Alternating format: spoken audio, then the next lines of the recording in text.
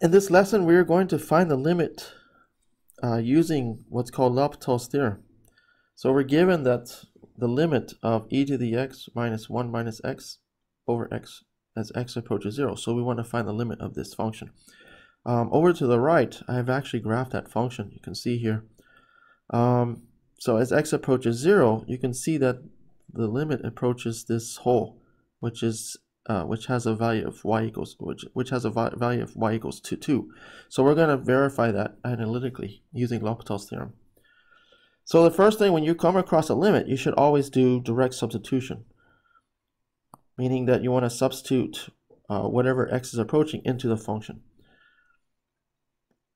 So you're going to get e to the 0 minus 1 minus 0 divided by 0.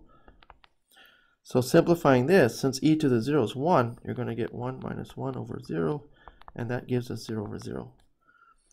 So that value, okay, this is not 1. This is actually indeterminate, what's called indeterminate value.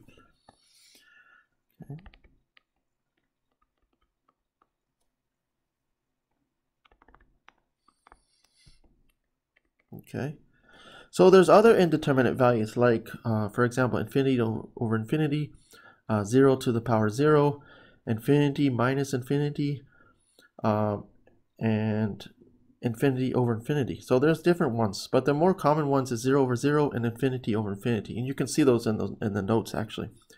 So whenever you get one of these indeterminate values after doing a direct substitution, then that is when you want to apply L'Hopital's theorem. Okay, so that's what we're going to do now.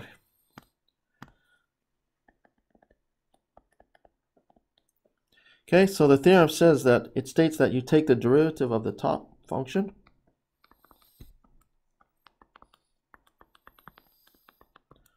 and divide it by the derivative of the bottom function.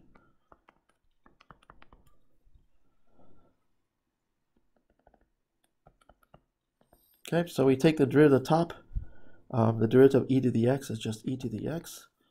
And we have minus 1 plus x. So the derivative of 1 will be 0. The derivative of x is 1. So that's going to leave us with positive 1 on top. Actually, e to the x plus 1. And then divided by the derivative of x, which is 1.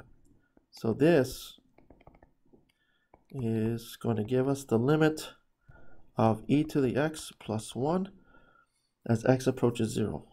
And so then plugging in 0, you get e to the 0 plus 1. Again, e to the 0 is just 1. So you end up getting the value of 2. So that tells you that the original limit of the original limit that we're given is equal to 2. Okay, so therefore the limit as x approaches 0 of e to the x minus 1 minus x over x is equal to 2. And that's what you see here.